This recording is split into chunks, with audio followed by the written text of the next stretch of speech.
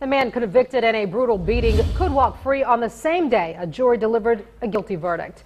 A jury convicted 19-year-old Travis Hawkins Jr. on the misdemeanor charge of third-degree assault. Prosecutors wanted a conviction on second-degree assault, which is a felony. Local 15's Derek Rose is live from Government Plaza. Derek, how is it possible someone convicted in court can still walk free the same day? Well, Kim, Judge Michael Youngpeter handed down the maximum sentence of 1 year to Travis Hawkins Jr.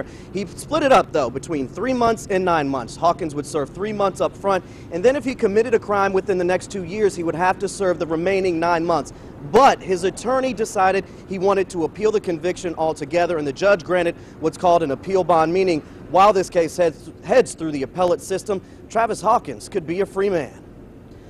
No visible reaction today from Travis Hawkins as the foreperson read the verdict. Instead, just 2 simple words. Just a thank you, because he really feared going to prison. Hawkins never denied punching Mallory Owens so badly her family could not recognize her face, but the jury decided her injuries did not amount to serious physical injury, only physical injury, and chose to convict on a misdemeanor charge. They didn't let emotion or sympathy or prejudice or anything like that influence them. I think the jury's decision would have been different if they had known the violent history of this individual, this young man, as well as the violent history of this family. Several years ago, Hawkins' father, Travis Sr., shot his son, who then refused to testify against his father.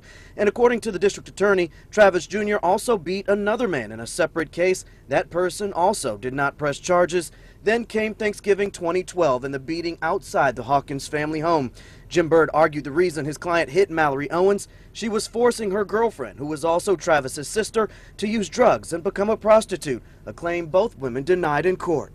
You can only imagine how torn up the family is, having one child pitted against another in a courtroom and so forth. But I think the family's going to handle it well. It's more reason the district attorney is blown away the defense team wants to appeal the conviction. I can't imagine why anyone who has admitted that they committed this horrific act, admitted he committed this horrific act, would waste money and time and effort to appeal this through our court system.